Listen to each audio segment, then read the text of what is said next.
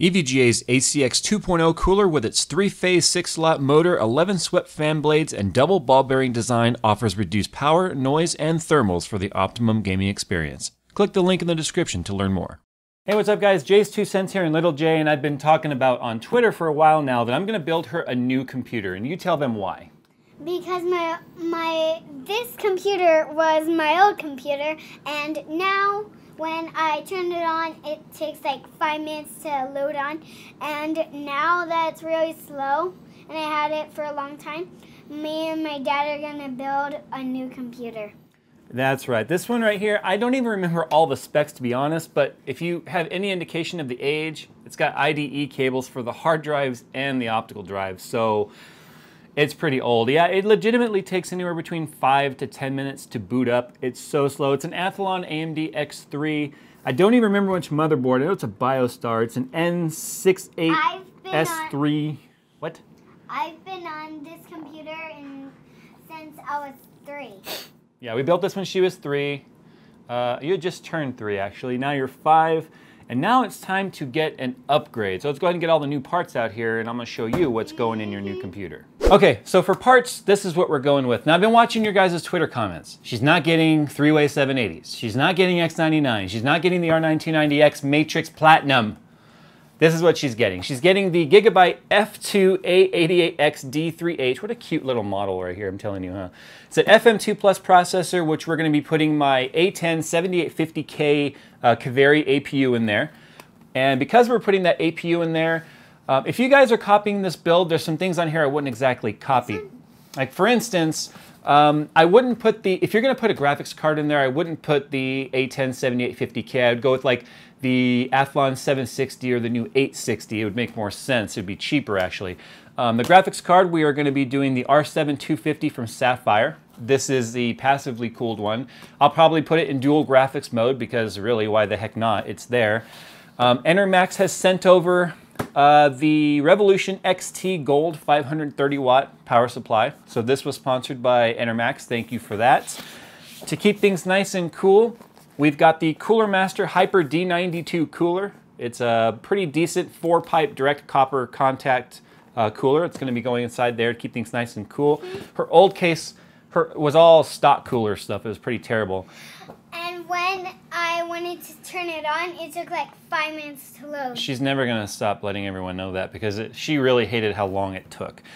Some parts that are being reused here, we're using a Seagate 7200 RPM 250 gigabyte drive and a Crucial M4 SSD. This was actually my first SSD I got a long time ago. It's made it through like 3 or 4 of my computers. Still got 100% life on it, so we're going to go ahead and reuse that. That's going to be replacing her terrible IDE hard drive. Now for RAM here, we are using the... Now I know you guys are going to have probably some crooked faces when you see this. It's actually the AMD R9 Radeon gaming RAM. Will you stop it? 2400 RPM, 2400 megahertz, same thing for a computer, right? And it's a little bit overkill for this build, but really it's the only DDR3 DIMMs I have right now that are not being used. So these will probably get swapped out in the future. You are being one goober, I tell you. These will probably be swapped out for something a little less extravagant. But anyway, Enermax also sent over these fans right here, these 412 centimeter white LED fans, which will look really good in her Enermax Ostrog pink case. Now she's all about the princess theme stuff, so we went with the pink case. So I definitely have to send a huge shout out to Gigabyte and Enermax for supporting the parts of the build that we did not have.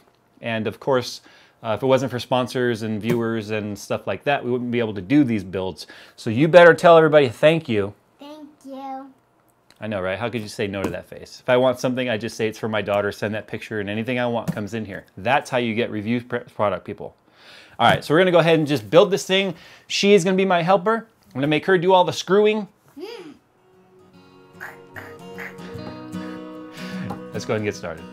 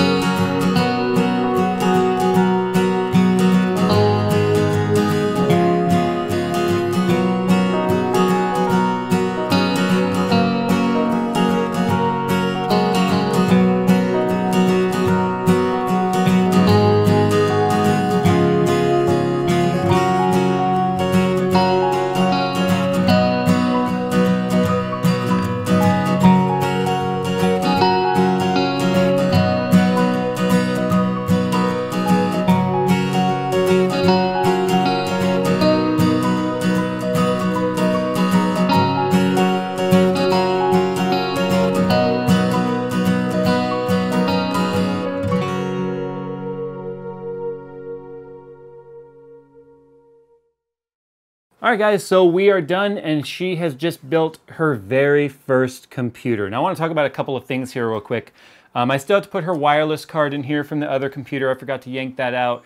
And we did change the cooler midway through from the Cooler Master D92 to the Cooler Master Hyper 612. And the reason why we did that is it appears we might have been missing some hardware. So I'll be contacting Cooler Master and asking them to send over the missing AMD bracket and screws that were supposed to go with it. But anyway, why don't you tell us how you felt about building your first computer? I loved building my first computer. It was really awesome.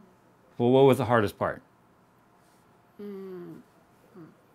Oh, pulling the little rubber things?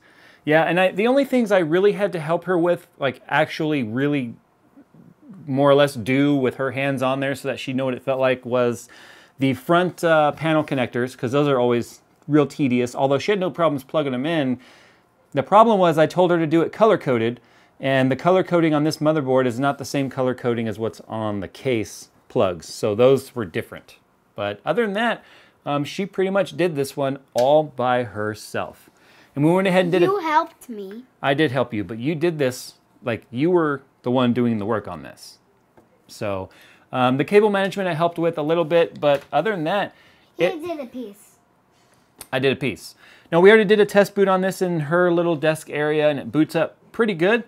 Well, it actually boots up. Yeah, all the LED fans light up the inside of the case real nice. And on the pink part, one of the pink parts, it has a red glowing lights.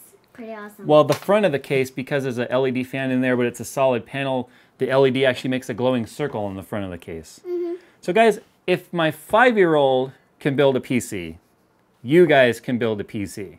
So I just did this video, 1, because she needed a new computer, 2, it was a good daddy-daughter bonding experience, and 3, I just wanted to show those people who said building a computer, they're afraid to try it, and they just want to do store-bought. Guys, if a 5-year-old can do this with a little bit of help, I think you guys can too. So anyway, we're going to get on out of here. Say bye to everybody. Bye, everybody. And see you next time. Yeah, and I guess we might load some Steam on here and see what kind of kids games we've got. She has never seen Steam. She's never had a computer that could run anything from Steam, and I think it's time to start checking out the kids' library. All right, guys, see you next time.